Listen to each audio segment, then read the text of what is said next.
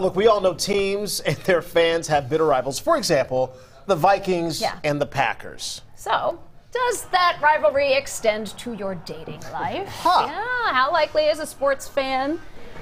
Will they get a date? A rival supporter, like the Viking fan dating the Packer fan? Would that be a deal breaker for either of you? No. It would not be a deal breaker. No. That seems ridiculous, is what you're saying. To me, Yeah. but I'm also not like your most rabid sports fan, let's say. So, to me, I'm like, okay, great. Okay, so Joseph, you're a Bears fan. You're a Okay, Bears so fan. just be careful with what you say right now. If a Packers fan, you're like, ooh, this is a very nice Packers fan. And you found out that they were a Packers fan. Yeah. And they're a diehard Packers fan. Like It's tough pill to swallow, but I think it makes it fun too. You know, you can kind of poke each other. Divided household. Yeah. Have Have you a seen little like fun with it. the license plate barriers or tease whatever? each other. Yeah. Yeah, but I would prefer someone who's on the same team. Of course. I think it's just more I enjoy if someone enjoys sports too. So yeah, there you go. this was really interesting. 44% of people would rather watch a big game than enjoy a romantic evening with their partner. I could see that.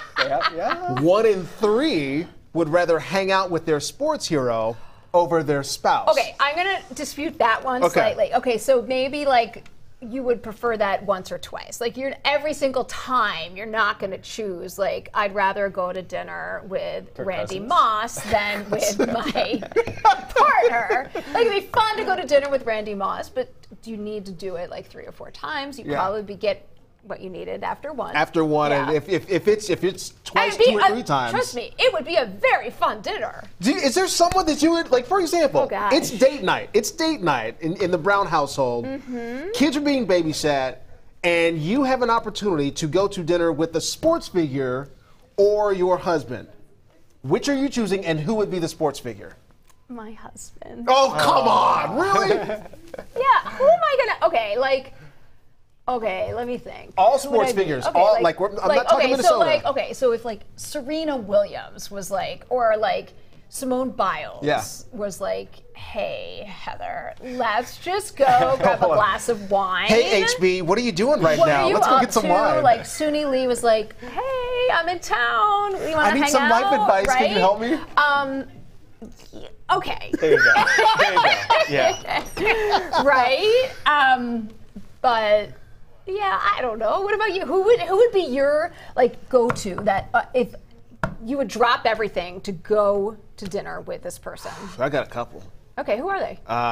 You mentioned Michael Jordan. I mean, come on. Oh, yeah. I'm going with Michael. I feel like Dion is on your list. Dion because is you gonna just be been on my making list. Oh those yeah, Dion he has references no lately. time though right Yeah, now. prime time. Yeah. Kevin Garnett would be on my list. Yeah. Like that. Like Yeah. those are Good probably one. my 3 Yeah. Okay, right what now. are yours? Michael Jordan's on the top of that list. Okay, I mean, if it yeah, was Chicago well, Bulls. Right, it gosh, makes sense. True. Yeah. That's way up there. Yeah. Derrick Rose as well. I mean, I'm a huge Chicago Bulls fan. So Right. I forgot No, one. there's a lot of. Oh, there's a lot of who's really your other great- one? Derek Jeter. Yeah. Really? The captain, number 2, Derek Jeter. Interesting. Don't hate me, Twins fans. He is my all-time favorite baseball player.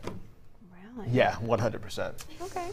It's not Something- Kirby. Come on, Kirby. Kirby Bucket Way. Kirby Puckett. I Kirby's love number Kirby. 2. Kirby's number 2. Yeah, good stuff. Rest in peace.